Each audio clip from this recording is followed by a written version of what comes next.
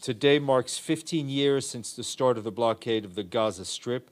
Our humanitarian colleagues say that largely due to the blockade, poverty, higher unemployment rates, and other factors, nearly 80% of Gazans now rely on humanitarian assistance. More than half of Gaza's more than 2 million people live in poverty. Nearly 80% of the youth there are unemployed. This year, humanitarians need $510 million to provide food, water, sanitation, and health services to 1.6 million people. The appeal is just currently 25% funded. The UN Relief and Works Agency for Palestine, UNRWA, needs an extra $72 million by the end of September for its Gaza Emergency Food Program to meet the food needs of 1.1 million Palestinian refugees through the end of the year.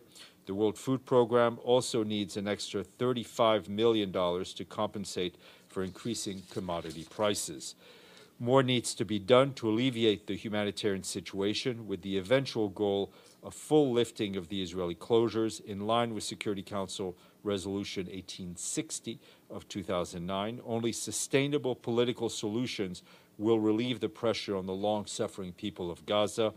Efforts must also continue to encourage all Palestinian political factions towards political consensus and bringing Gaza and the occupied West Bank under one legitimate democratic Palestinian authority.